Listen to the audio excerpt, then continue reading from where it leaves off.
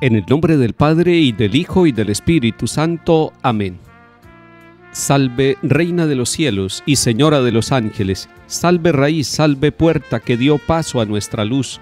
Alégrate, Virgen gloriosa, entre todas la más bella, salve, agraciada doncella, ruega Cristo por nosotros. Bajo tu amparo nos acogemos, Santa Madre de Dios. No desprecies las oraciones que te dirigimos en nuestras necesidades, antes bien, líbranos de todo peligro, oh Virgen gloriosa y bendita. Amén.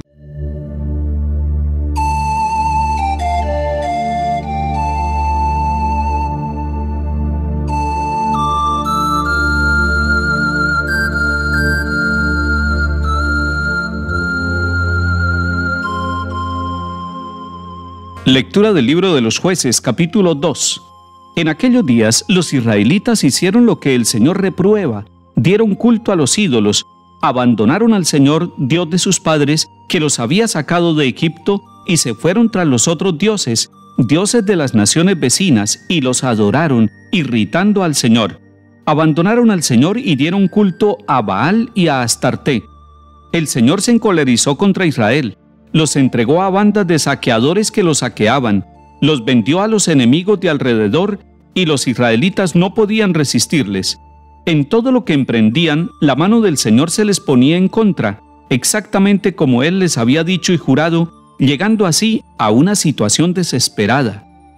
Entonces el Señor hacía surgir jueces que los libraban de las bandas de salteadores, pero ni a los jueces hacían caso, sino que se prostituían con otros dioses, dándoles culto, desviándose muy pronto de la senda por donde habían caminado sus padres, obedientes al Señor.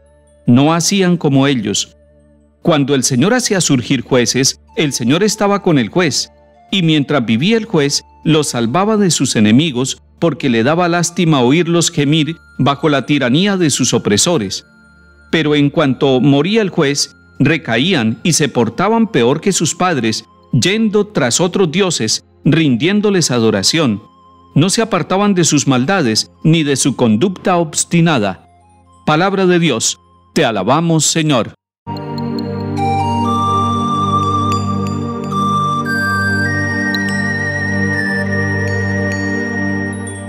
En la historia de todas las personas y de todos los pueblos se pueden encontrar etapas, franjas de tiempo, donde se vive de una manera irracional. Son etapas de la vida caracterizadas por la ingratitud y por la oscuridad. Allí hay mucha equivocación, allí hay mucho deterioro de la persona, de las comunidades y sobre todo, deterioro de la relación con Dios. Esto es lo que nos está contando el libro de los Jueces en el capítulo 2. Y es bueno que leamos ese capítulo 2 del libro de los Jueces para hacer una revisión histórica en el presente de cómo estamos viviendo, cómo está nuestra familia, nuestra vida, cómo está nuestra nación, cómo estamos viviendo.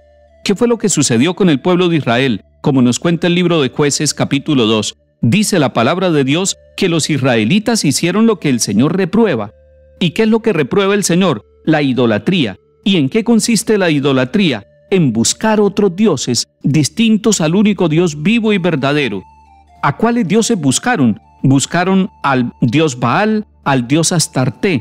Estos son dioses extranjeros, estos son dioses de algunas naciones que se fueron metiendo a través del intercambio cultural. Y entonces ellos se fueron equivocando de ruta, y así como el Señor le había dicho a Josué y le había dicho a sus antepasados que no se desviaran ni a izquierda ni a derecha, que tuvieran presente la alianza, que amaran al Dios verdadero, al Dios de la libertad, al Dios de las misericordias, lo amaran con todo el corazón y con todo el alma, este pueblo se fue olvidando de esa relación cercana con Dios y fue tomando la moda que fue llegando de otros dioses. Y hemos dicho, Baal y Astarte son unos dioses falsos. ¿En qué consiste entonces la idolatría?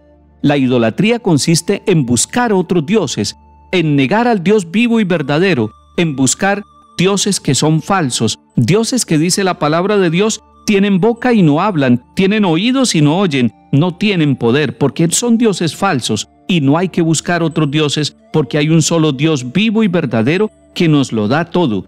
El pueblo de Israel posiblemente sabía de memoria eso, y nosotros también lo sabemos, pero así como el pueblo y nosotros lo sabemos de memoria, es necesario que lo pasemos de la memoria, de la mente al corazón, para que no vaya a ser que sabemos una doctrina de memoria, pero nuestra vida va por otro sendero, va por un camino equivocado, va buscando otros dioses, dioses modernos, dioses de este tiempo, dioses de este siglo XXI, que nos hacen pensar que el Dios que nosotros amamos, que el Dios de la Biblia, que el Dios que nos ha manifestado Cristo Jesús no es el verdadero Dios, y entonces empezamos a buscar por otros caminos, creyendo que podemos salvarnos de otra manera, que ellos nos darán confort, que nos darán alegría, que nos darán paz. Es necesario entonces que escuchemos la voz de Dios en el libro de los jueces, que nos invita a mirar la historia de este pueblo equivocado y esta franja oscura de su vida, y nosotros volvamos al encuentro con el Señor. Y es que las consecuencias de esta idolatría para el pueblo de Israel no se hicieron esperar. Por un lado, vinieron las bandas de saqueadores que los fueron exterminando, que los saqueaban, que los empobrecían, que los azotaban. Pero además, los vecinos los fueron invadiendo y ellos llegaron a una situación desesperada. Dice la palabra de Dios que ellos no le hacían caso ni siquiera a los jueces. Estamos hablando precisamente en una etapa donde ya murieron Josué, Moisés y los grandes líderes, pero Dios ha suscitado unos jueces, y eran unos jueces que eran servidores del Señor. Sin embargo, el pueblo ni siquiera a los jueces les hacía caso. Era un pueblo desobediente, era un pueblo que estaba sufriendo pero no obedecía al plan de Dios. Era un pueblo que estaba sufriendo pero no quería convertirse, y al no convertirse, su situación no cambiaba.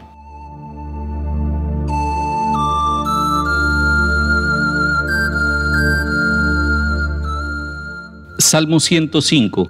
No exterminaron a los pueblos que el Señor les había mandado, emparentaron con los gentiles, imitaron sus costumbres, adoraron sus ídolos y cayeron en sus lazos, inmolaron a los demonios sus hijos y sus hijas, se mancharon con sus acciones y se prostituyeron con sus maldades.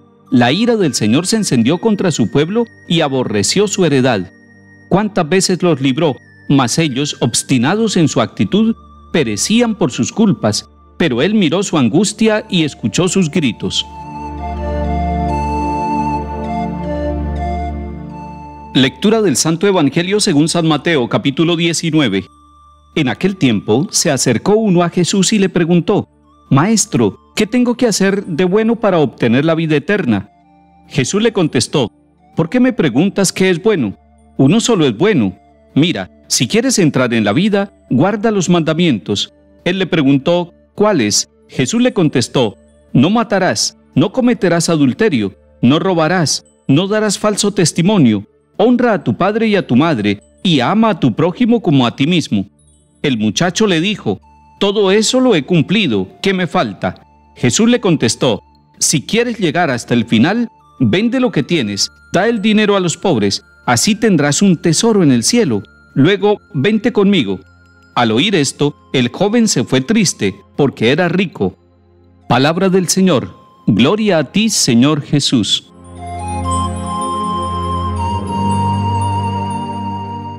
El encuentro de este joven, que nos narra Mateo en el capítulo 19, y que Marcos y Lucas también van narrando en sus evangelios, es muy sugestivo, es muy bello, es un encuentro con Jesús, y todos los encuentros con Jesús son renovadores, son transformantes.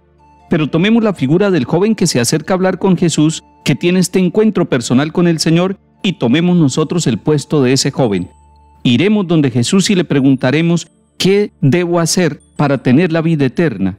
¿Qué necesito hacer en mi vida? Y cada uno de nosotros, hombres y mujeres, le preguntamos al Señor eso. Y el Señor nos va a responder: mira, si quieres entrar en la vida, guarda los mandamientos. Es decir, el Señor nos va a decir que los mandamientos nos dan vida.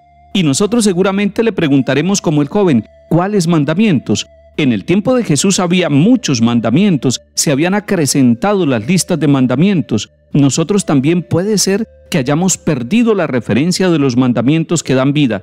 Y el Señor le responde ante la pregunta: ¿cuáles mandamientos? Jesús le contesta: 6 mandamientos. No empieza por el primero, por el amor a Dios, sino que son 6 mandamientos que todos los evangelistas nos cuentan, y son mandamientos que hablan de la relación con las demás personas. Son 6. No matarás, no cometerás adulterio, no robarás, no darás falso testimonio, honra a tu padre y a tu madre, y ama a tu prójimo como a ti mismo. Jesús no le dijo los 10 mandamientos, le dijo 6 mandamientos que lo van a relacionar de una manera nueva a este joven y a nosotros, porque estamos tomando el puesto de este joven.